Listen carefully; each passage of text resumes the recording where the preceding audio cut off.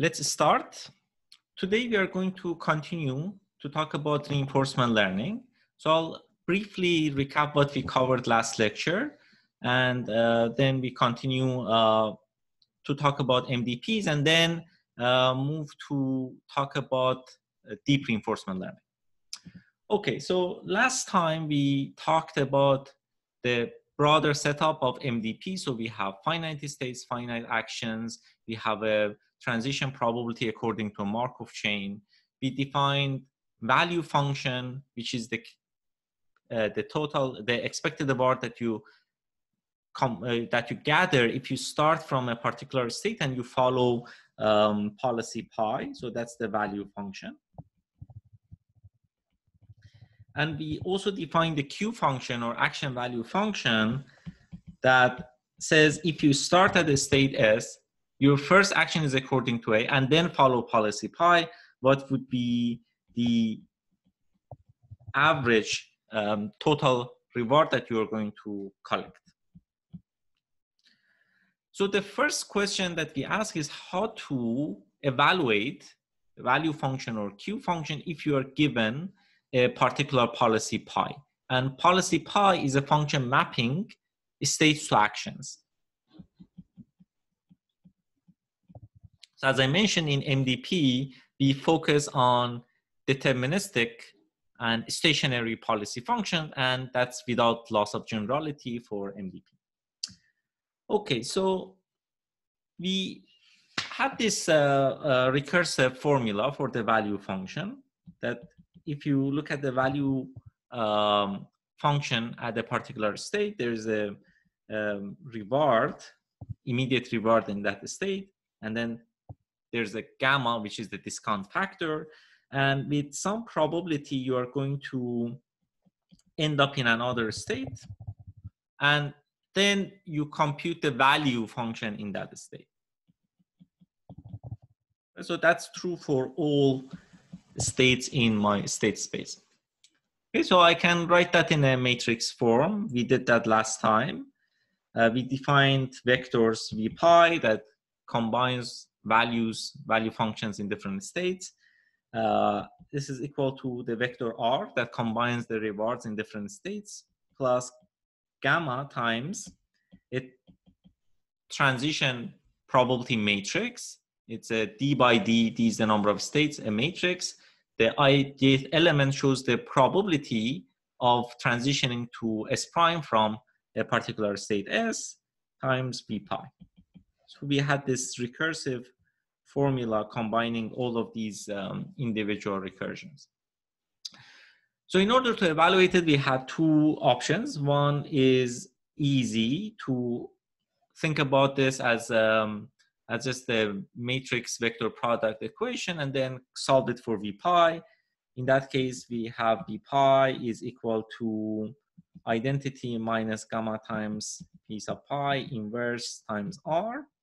And we argue that this matrix is always invertible. Why is that? Just want to see if you guys are awake and following. Why is this matrix invertible? Eigenvalues larger than 0. Why is that?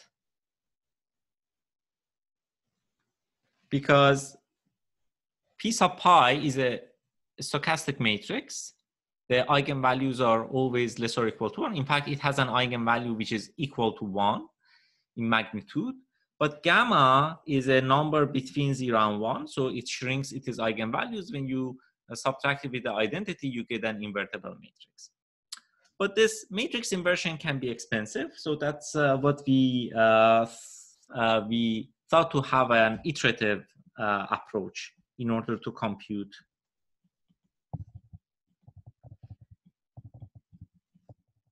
the value function. Okay, so we define this operator. So this is called value iteration. So we define this operator L sub pi applied to a vector, any vector v, would return r plus gamma times p sub pi times that vector. Therefore, this equation that I have here can just be written as v pi is equal to L sub pi times v pi. In other words, v pi is a fixed point of this function. V pi is a fixed point of L sub pi. All right, so last time I claimed that this operator L sub pi is a contraction, meaning that if it applies to two vectors, it shrinks the distance between the two.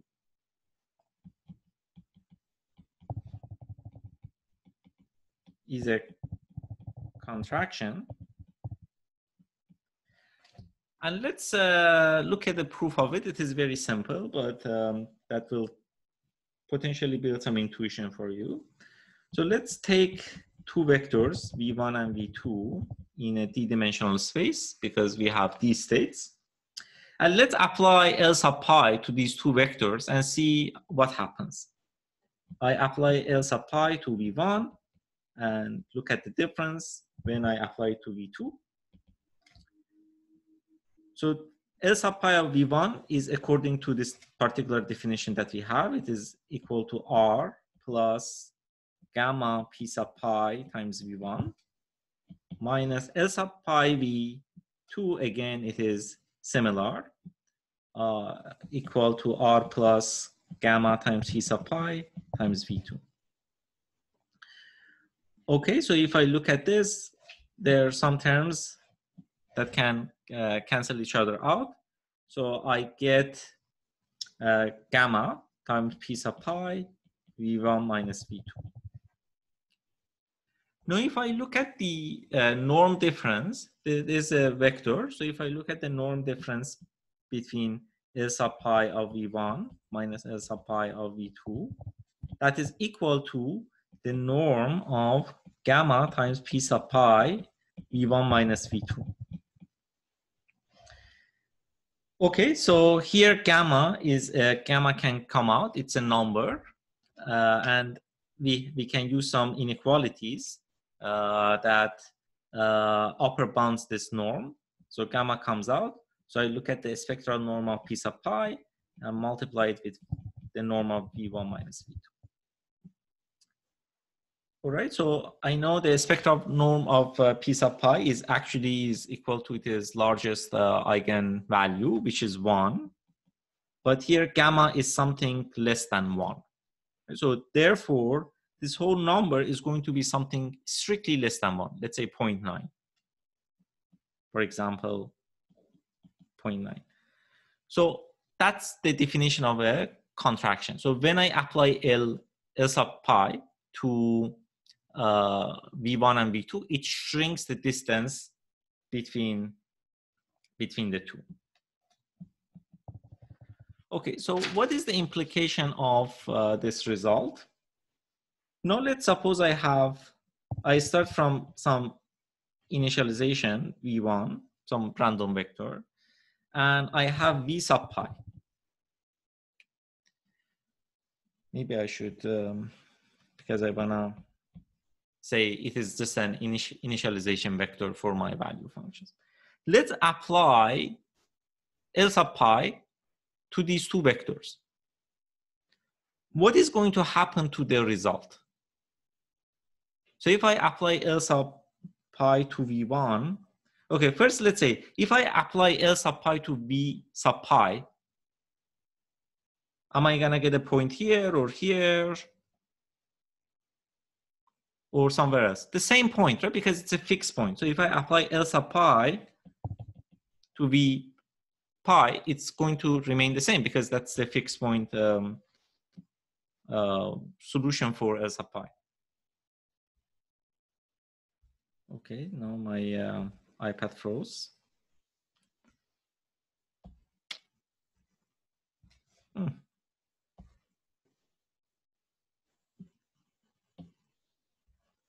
Did the pen die?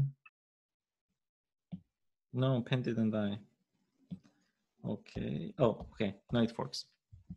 We are back. Now, if I apply L sub pi to V1, am I going to get a vector here, or am I going to get a vector further away? Closer, right? Because it's a contraction. This point remains the same, so the other point should get closer to it. So if I apply L sub pi to it, so that's my V2, which is L sub pi of V1. Now, if I keep applying that, so eventually I'm going to get closer and closer to my fixed point. Then I can recover my fixed point by this iterative application of L sub pi. So they get closer to each other at each iteration, and eventually it will converge to L sub pi. So this simple concept is actually referred to as Banach's fixed point theorem.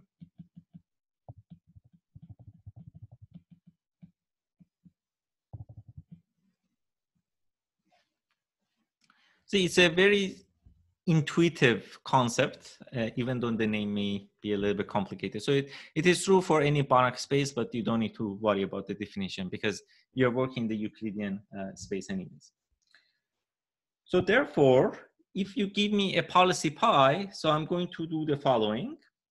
I'm going to randomly initialize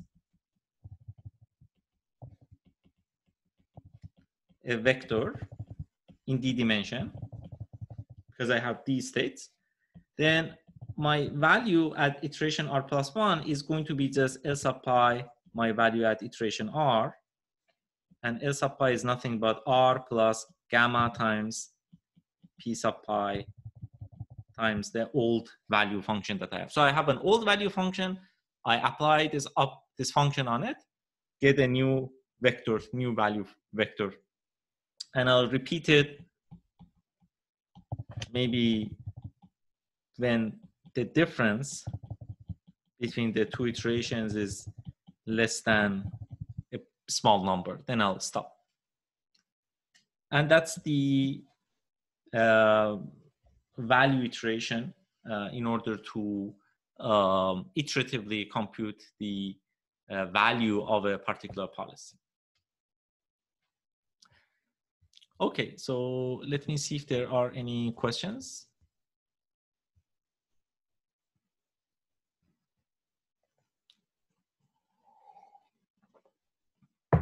Is this clear? So if I give you a policy, you can compute it. You can compute it as value. Either in closed form, if your matrices are small, or using this really easy iterative approach.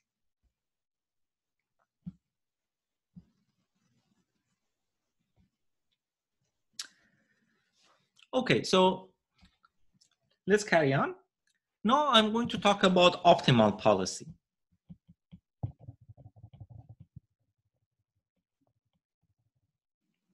Okay, so what is an optimal policy? Right? So potentially, if you can think about the definition that I want to pick a policy that maximizes the value function, because the value function is the expected reward that you collect if you follow policy pi, so you want to maximize it. Okay, so what is wrong with this formulation I wrote here? Or is there anything wrong about this formulation?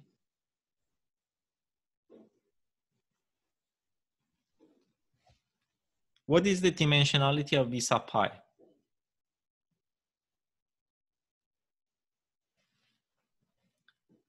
It's a vector, right, in d dimension.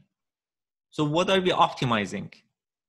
So remember, so our optimization techniques, we always look into a scalar function and we picked maybe a high dimensional variable to maximize or minimize that scalar function.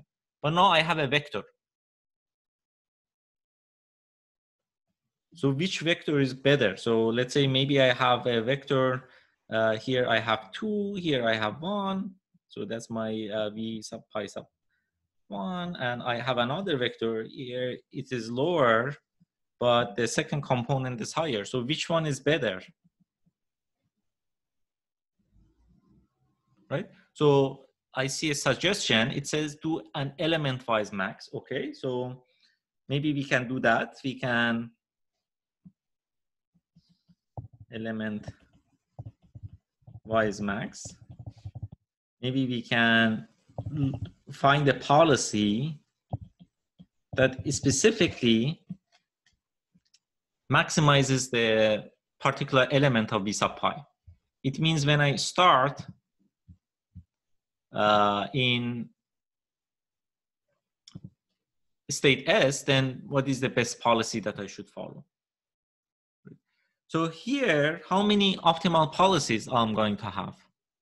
Because for every starting state, I'll need to have one optimal policy. So altogether, with this approach, I'll have the optimal policies, saying that, okay, so if you start in this state, follow this particular policy. If you start in the other state, follow the other optimal policy. It's a big headache. So because the optimal policy will be a function of the starting state. Okay. Here, the majestic Bellman comes to rescue. So Bellman in 1957 showed that for an MDP, Markov decision process, there exists one optimal policy that is deterministic and stationary, such that this optimal policy is optimal in every coordinate. For every S, it is better than any other policies, better or equal. So it doesn't say it is unique. It may not be unique, actually.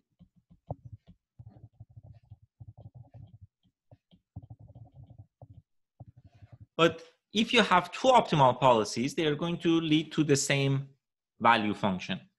If pi 1 star and pi 2 star are both optimal, then V pi 1 star is going to be the same as V pi 2 star, which we refer to as V star. It's a non-trivial result because the starting state may have mattered. What Bellman showed, it actually doesn't. So there is an optimal policy that is optimal in each of the coordinates. So I don't need to worry about having the optimal policies depending on the state that you start.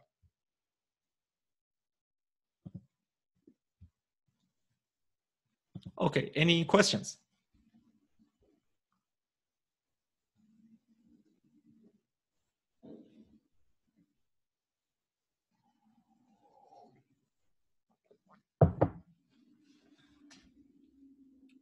Okay, so if not, let me carry on.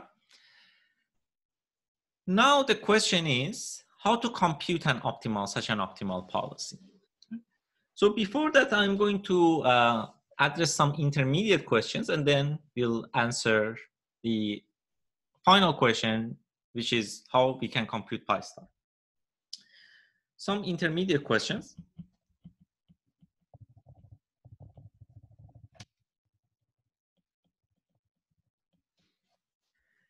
So let's say I give you V star. I give you, okay, let's say I have a Gini, it gives me V star corresponding to the value function for the optimal policy. Can we compute Q star, which is the optimal Q function or action value function? Okay, so let's look at the definition. So Q star S and A is defined as max over pi Q of S and A. Okay, so let's substitute the definition of Q function. So we have max over pi. What is the Q function? We have the reward that we collect plus gamma times, with some probability, I'm going to end up in S prime. Remember, the first action is according to A, right? So in Q function, we are not following policy pi at the beginning. After that, I'm going to follow policy pi. That's why I have V pi of S prime. All right, so this term doesn't depend on pi, neither this term, neither this term. So this max, therefore, can be brought in. So I'll have R sub S, R of S plus gamma times S prime, PS prime given S and A, max over V pi S prime. And what is this? Max over pi. That's my V star, right? So that's the maximum value that I can get if I follow policy pi star. So this is just V star of S prime. So therefore, if a genie gives you V star, so you can just multiply that with your transitions for a given A, and then compute your Q star. Really easy computation. Okay, so let me see if there are any questions.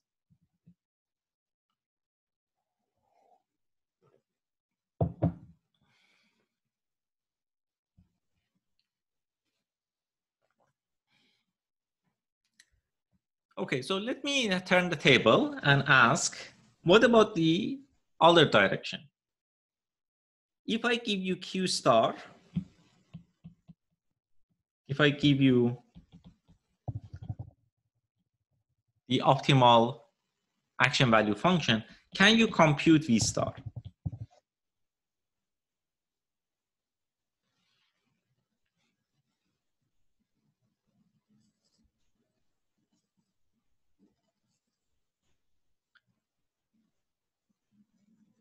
From the above equation, okay, so let me rewrite this.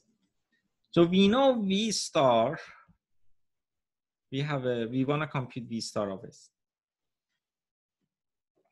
When in V star, we are following a particular policy pi star. So in Q star of S and A, we have this flexibility to take one action according to A and then follow policy pi star. So we have a little bit of a bigger room in the first step, right? So the first step doesn't have to follow policy pi star. So therefore, if I look at max of this over A, over all possible actions, I have a little bit more bigger room here. So of course, if this A is the arc max of this optimization is according to pi star, then I'll have equality here. But in general, I may have more wiggle room because I have some more freedom in my first action, and then I follow policy pi star. So in general, you may think that this is an inequality. But it turns out that it is in fact equality, and that's called Bellman's, again, optimalities.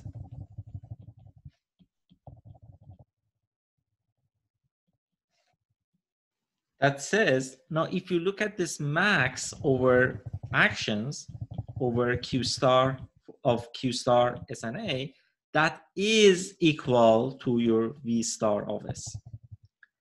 And in fact, the arc max of this, if I look at the A that maximizes the right-hand side, that is pi star. So this is really, really important, and you'll see why.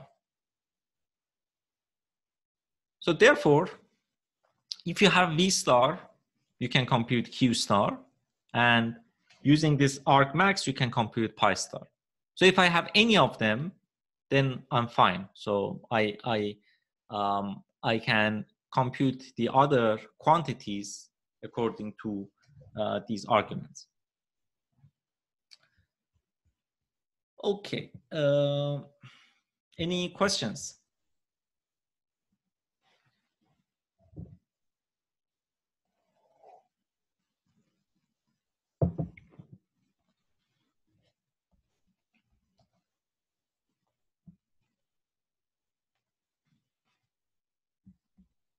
Is everything clear?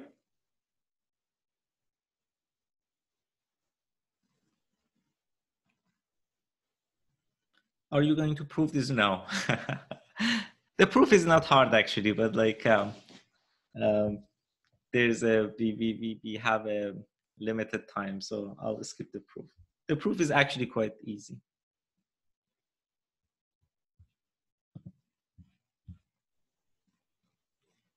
So to get Q star, we also need R and P. Yes. So far, we assume we know the rewards, we know the transitions. That's the setup. We know everything about the problem. Later today, we are going to relax some of them.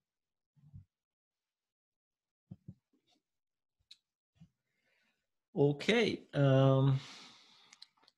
So let's, now we are ready to compute optimal policies.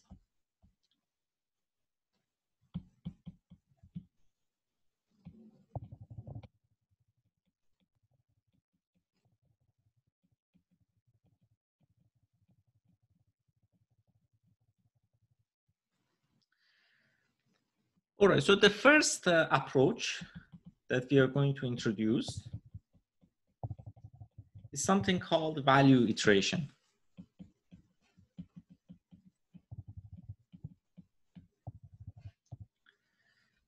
If you look at the this equality that we have, let me actually rewrite this. So we have V star of S is equal to max over A Q star of S and A.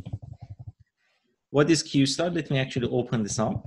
Max over A, I have R of S plus gamma times, with some probability I'm going to end up in state S prime, and then I'll collect V star of S prime there. Okay, so the key idea of value iteration is that you see here I have another recursion. So I have V star here and I have V star here. So I'll start with some random vector for V star on the right hand side and update V star according to this equation and keep going. Easy peasy. Right, so let me make it a little bit more rigorous. So we define an operator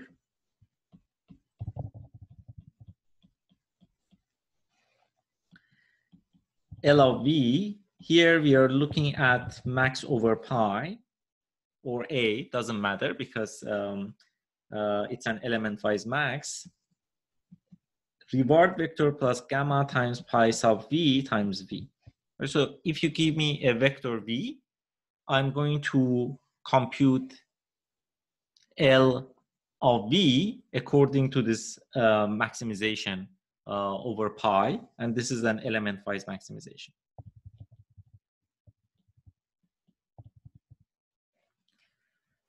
So it is obvious from this above equation that V star is a fixed point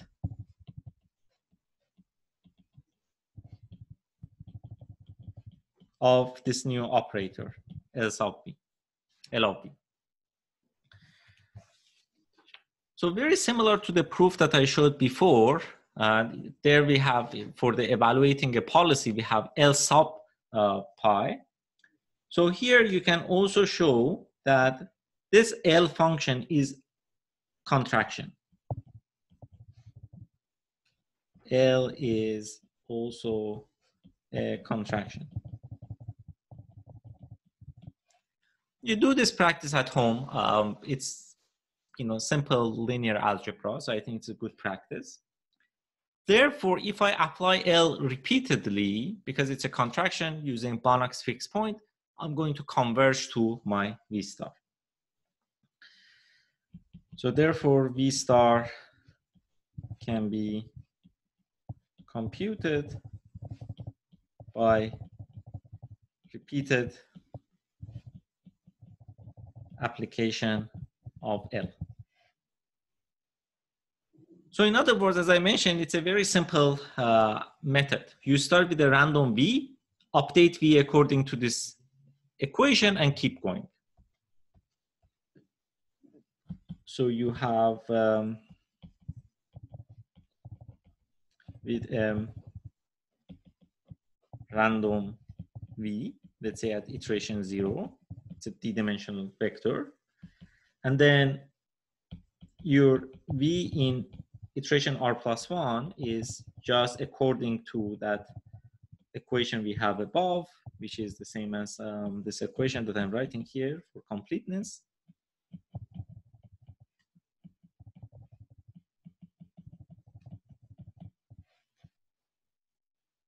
And repeat until, for example, the norm difference between V's computed in two subsequent consequent iterations is less or equal to a small number. Right, so that's the algorithm that we have here. It's called value iteration.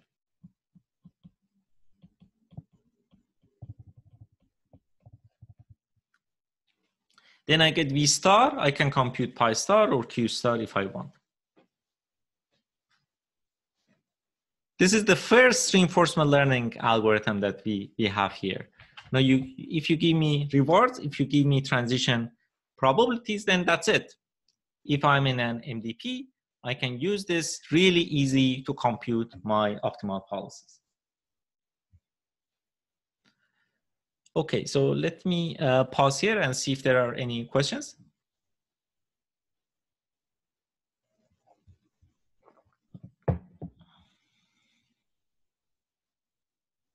How do we define L? L is defined according to this equation.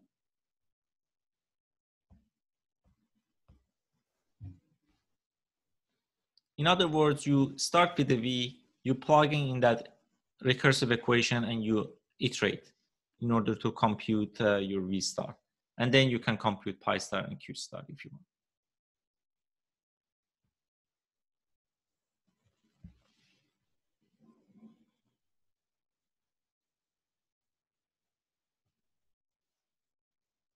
Just to make sure, that says repeated applications of L. Yes.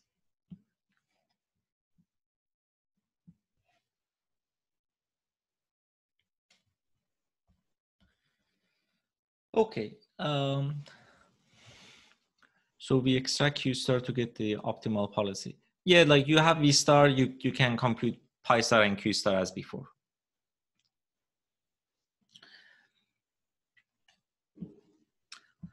Okay, so that was the first approach. Let me talk about another approach. It's called policy iteration.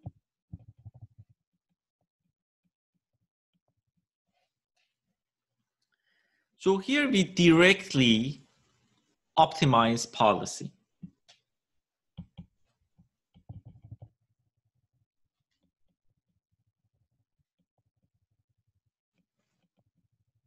Before we are working with the value function, and then we compute V star, and then based on the discussions we had, so we compute pi star. But here we are going to directly optimize the policy function itself. So let me first explain the algorithm and then explain why it works. So we start with a random policy.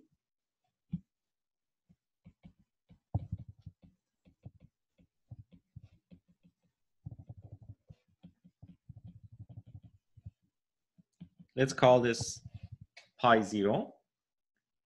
And then we evaluate this policy.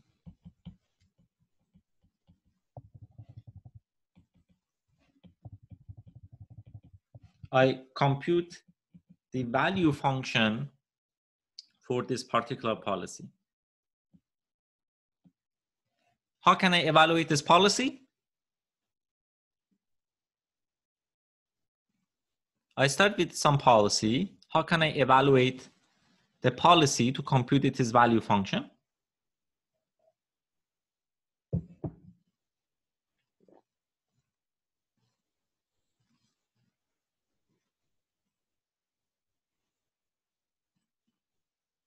Compute V. So how can I compute V sub pi? I just want to make sure you guys are awake.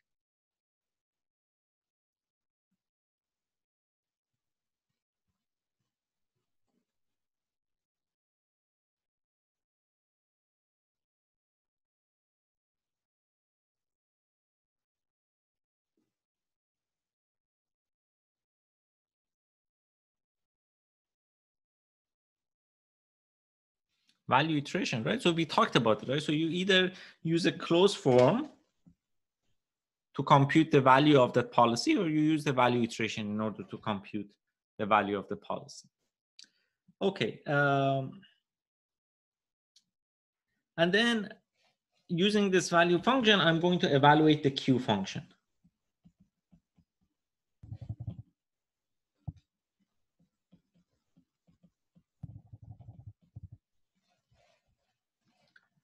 How I'm going to evaluate the Q function? I'll just use the formula that I have, which is equal to the reward, initial reward, plus gamma times, with some probability, I'm going to end up in state S prime times the value for that.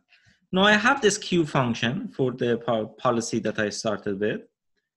Now I'm going to find, I want to update my policy. I want to improve my policy. I'm going to find for which actions Q is being optimized at a particular state. Then I'm going to replace that action in my policy function. So find the best action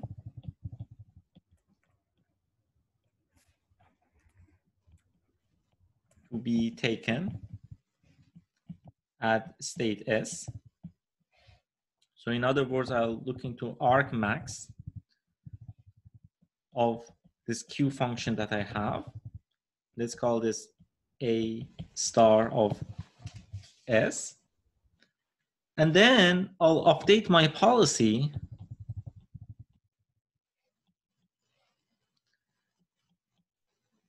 using A star of S as new action that I want to take at state S. Let's call this pi prime, and then I'll just replace pi with pi prime, and then I'll repeat till the convergence.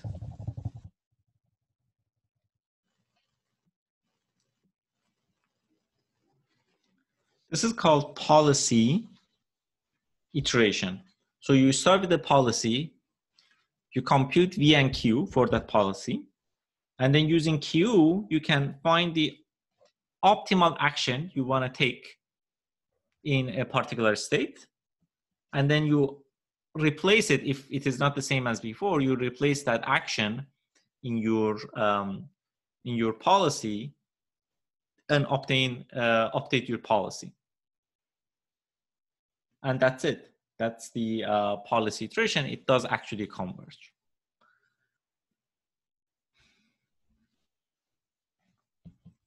Policy iteration is guaranteed to converge.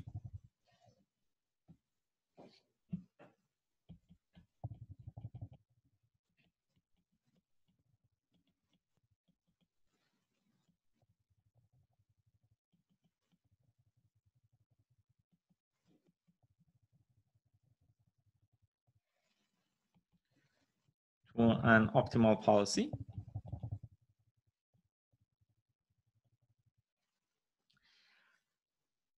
In practice, it usually takes less iteration compared to the value iteration algorithm.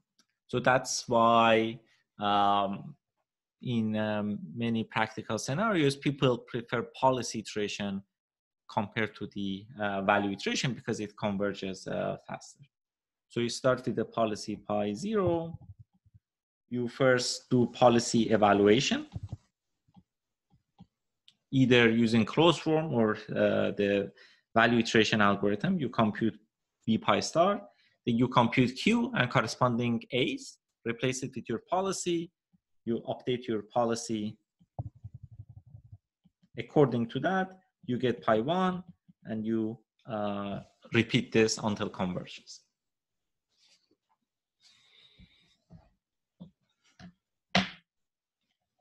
Okay, so let me pause and see if there are any questions. So these are like two classical reinforcement learning methods to compute optimal policies for an MVP.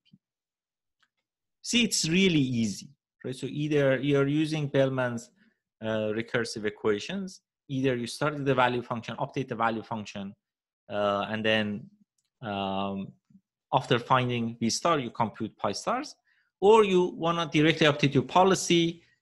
When you start with the policy, compute V, compute Q, with Q compute actions, and then replace those actions in your policy to update your policy and repeat them.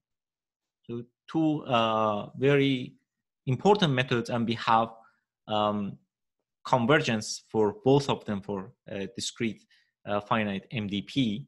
Some part of it I prove, some part of it I'll let you guys to look at the proofs. Any questions? There's one question: why policy iteration when value iteration is faster? No. As I mentioned, policy iteration, in practice, it converges faster with less iteration compared to the value iteration. What if the state is continuous? That's a great question. So I'll address that in a minute. Hold on to that question. Do we also assume the policy is stationary and deterministic? Yes, here everything is stationary and deterministic. So I'll relax them bit by bit.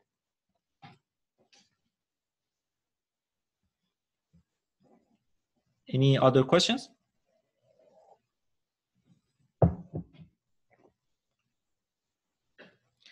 Are value iteration and policy iteration still used in research papers? Or are they considered to be obsolete? So if you hold on to that question in a minute, I'll show, in fact, policy. The reason I started with these classical methods was not because they are obsolete or not. So these are actually foundations for some of the modern deep reinforcement learning methods that we use in practice.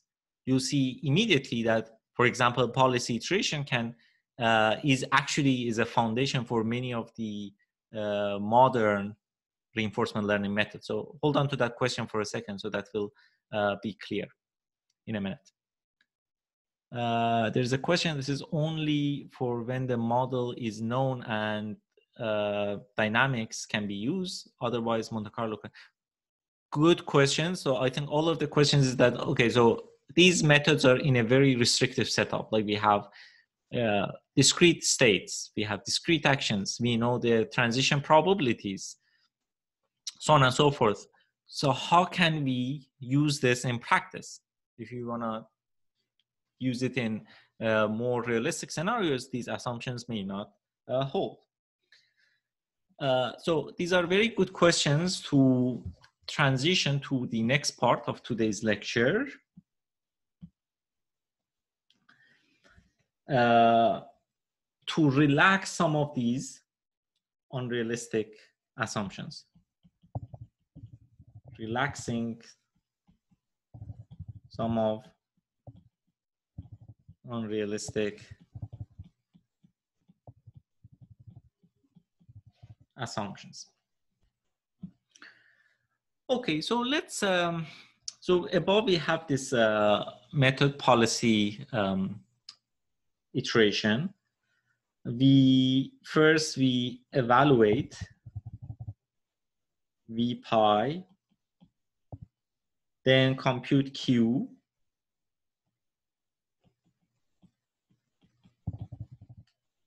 so let's even assume the rewards are functions of states and actions. It really doesn't change the complexity of the problem. And for simplicity, I'm just going to write the summation as an expectation over S prime when S prime is according to distribution, my transition probabilities PS prime given S and A, V pi of S prime. So we compute, remember in the policy iteration, we have a policy, we evaluate V sub pi, then we compute Q sub pi according to this, and then we improve the policy.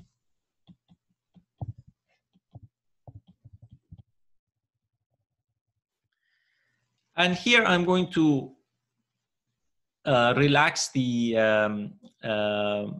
stationary assumption.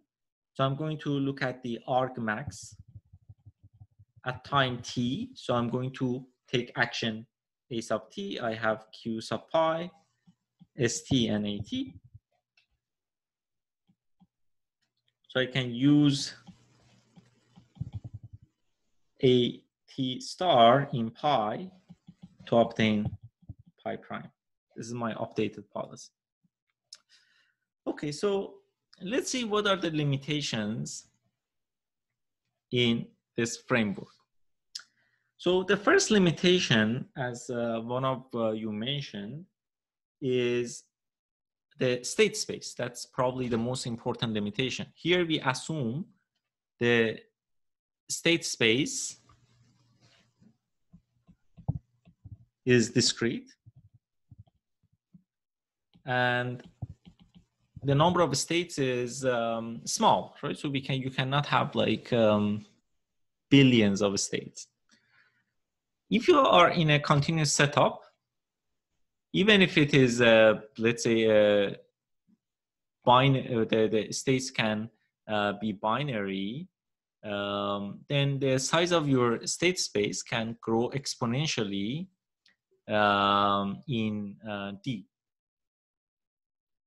Even if you quantize, with very coarse quantization approach. So this is a big limitation. So we want to relax this limitation and have a method that not only works with discrete states with large alphabet sizes, but also with continuous spaces. So one issue is how to represent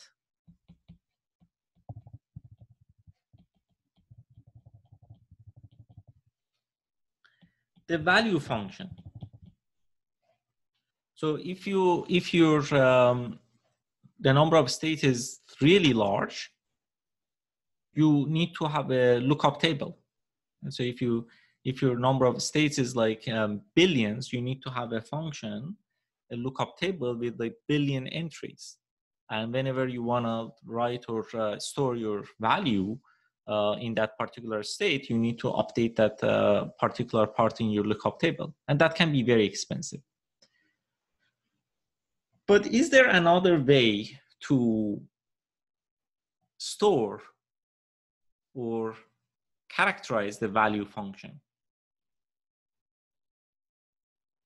Can we use a neural network to do this?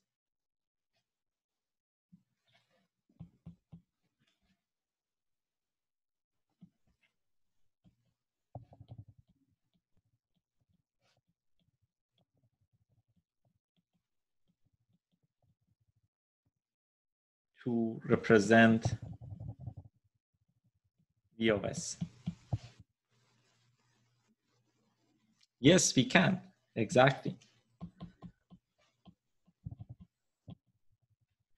So that's the one of the key ideas of deep reinforcement learning, to use a neural network to have a parametric function of for the value functions. You start with your states, And now let's say your states are in whatever dimensionality they may be. So I'm going to use again D, but like don't, you know, this D is different than the number of discrete states. Let me actually use another notation. Maybe I'll use capital D. So here D is the dimensionality of representation for each state.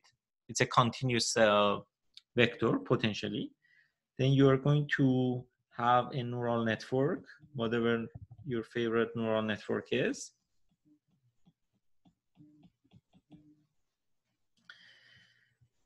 And then eventually you are going to have the value function for that particular state. And remember, value function is scalar, so you have one output. That's really nice for us. And let's call phi as the set of parameters of this neural network, like all the weights, all the bias terms. Okay. Now let's see how we can train the model by, instead of using a lookup table as my value function, I'll just use a neural network. How we can train and compute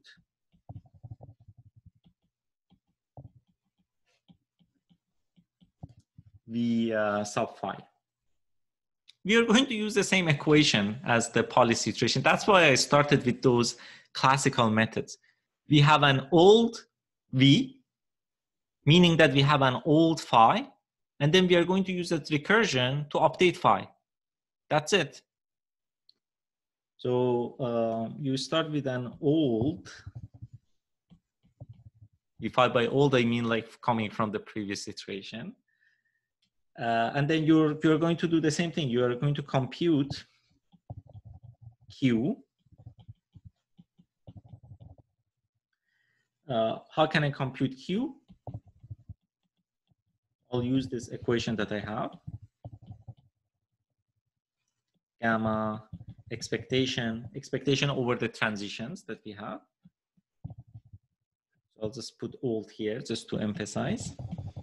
I compute Q.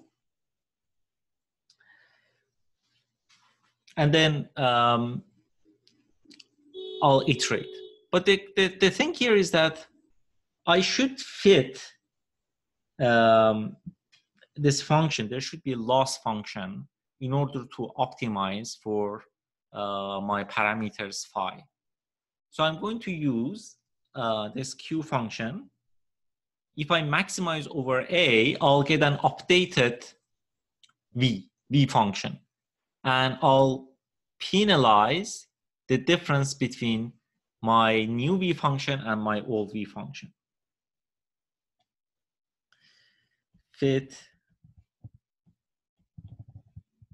V sub phi to what? To the max of Q sub pi SNA over A. As I know, this is like my updated V. And I'll use maybe a quadratic loss in order to do this optimization. So I'll define a loss function for my parameters phi, which will be V sub phi of S minus max over a particular action when my Q function is computed with my older V. So I'll update my V sub phi based on that target and a quadratic loss. And then iterate. Right, so you start with an old V, you compute Q, and then with Q, you can compute this maximization. Actually, hold on. Can we compute this maximization? I relax the assumption that S is discrete, but I haven't relaxed the assumption that my actions are discrete. So this I can just numerate. I still assume actions are discrete. I'll take care of it later on. So I'm assuming this max can be computed with using old V. So I have this target. So this is my target. And then I'll optimize phi to be closer to that target. So because this is a maximization similar to the policy iteration, I'm updating at each step. Oh, yes, there's a summation over S, of course.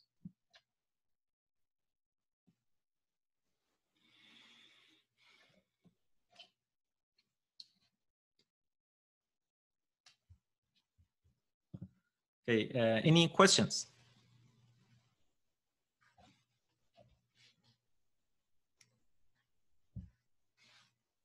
Congratulations. You learned about deep reinforcement learning. So here we have a deep neural network to represent my value function. And basically we plug in into our policy iteration method. Okay, so similarly, I can parameterize, instead of V function, I can parameterize Q function.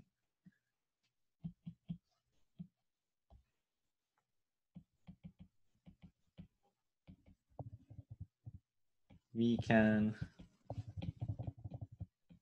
parameterize Q function instead of the V function. Let's call again, these are with phi. So I have a function, Q function, that depends on a state and an action.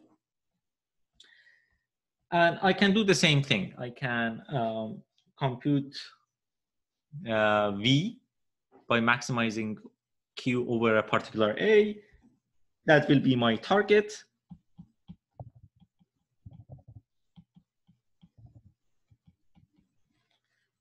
So the reward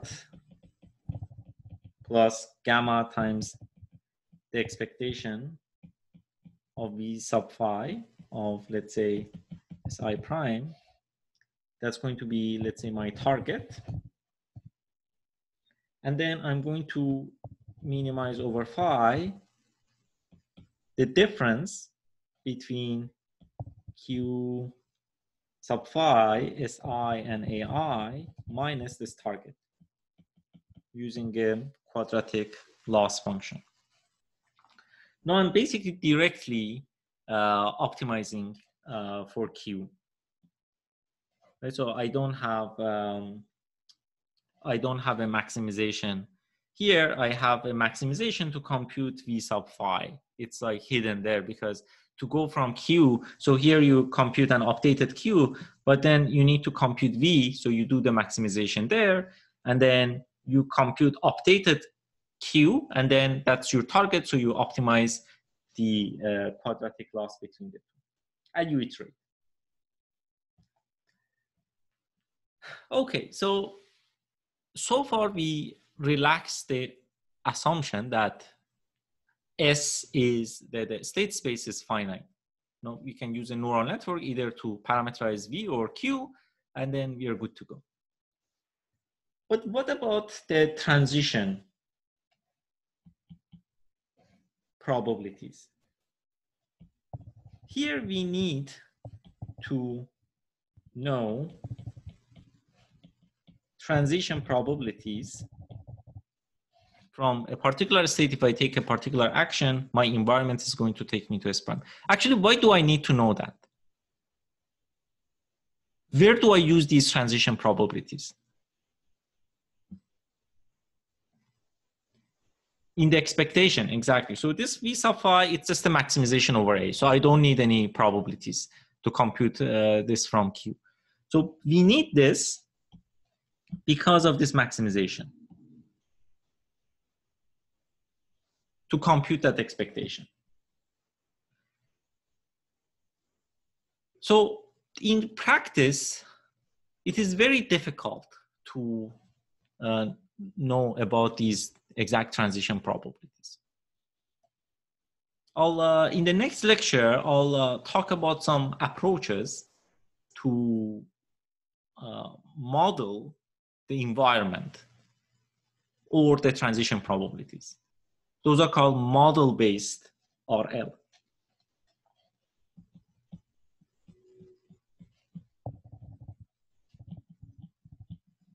You model the environment. But in many cases, that's difficult, right? So you don't want to model, the environment can be very complicated to model. So in that case, there's a branch in RL called model free RL.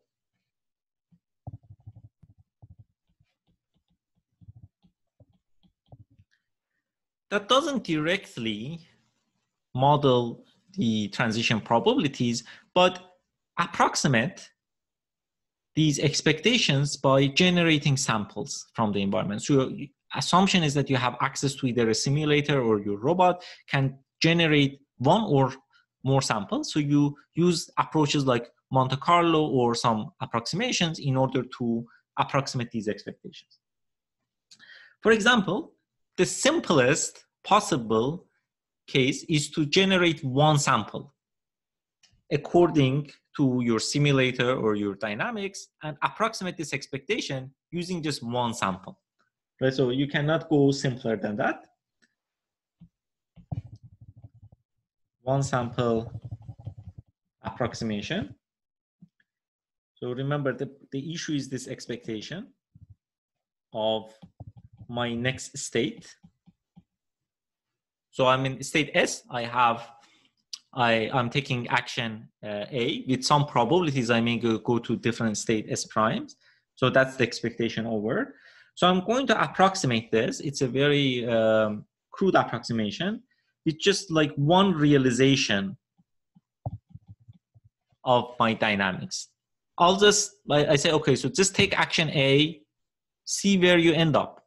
You end up in S prime, and just evaluate the value of that function and use that as a proxy for this expectation. And this is just max over A, which is remember everything is here computed by using the Q function. I have a Q function, Si prime, A prime. So I have a Q function. I take one step, I end up in state S prime. And that's the approximation I'm going to, and then I optimize for A to compute B. So that's the approximation that we are going to use here instead of the actual expectation. It's a very crude approximation, I agree, but that's something that we won't require to compute or model the environment. If you have more resources, maybe you can generate more and more samples and have this expectation be more accurate with respect to its empirical estimation, and that's something that people do in practice. So this is called Q learning.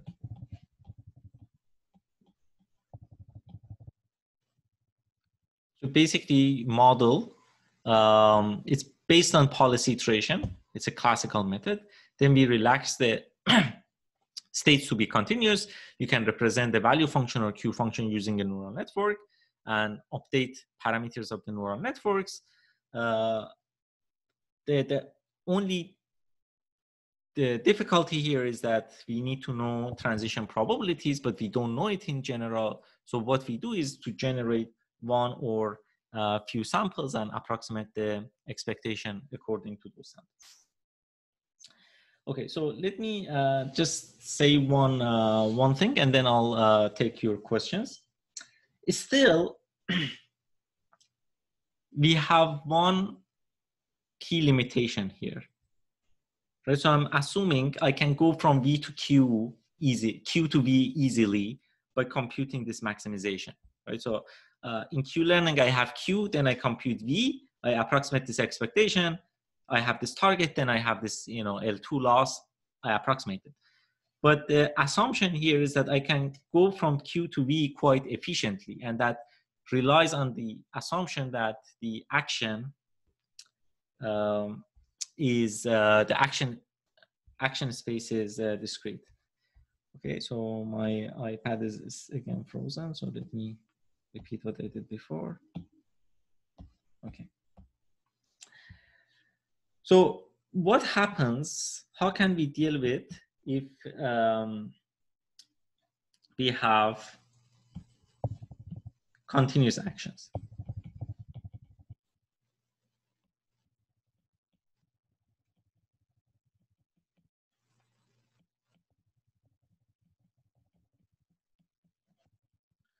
Okay, so there are two approaches, broadly speaking, to deal with this. Approach one,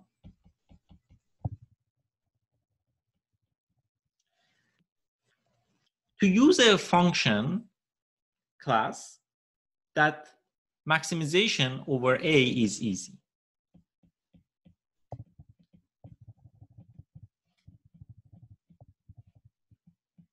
Such that, because at the end of the day, this is the bottleneck. I want to compute the max of Q, S and A.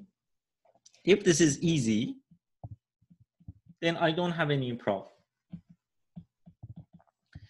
For example, this paper by Go et al., they consider like quadratic functions that this maximization can be done quite easily. So I don't have any difficulty in going from Q to V. So another approach is to learn another network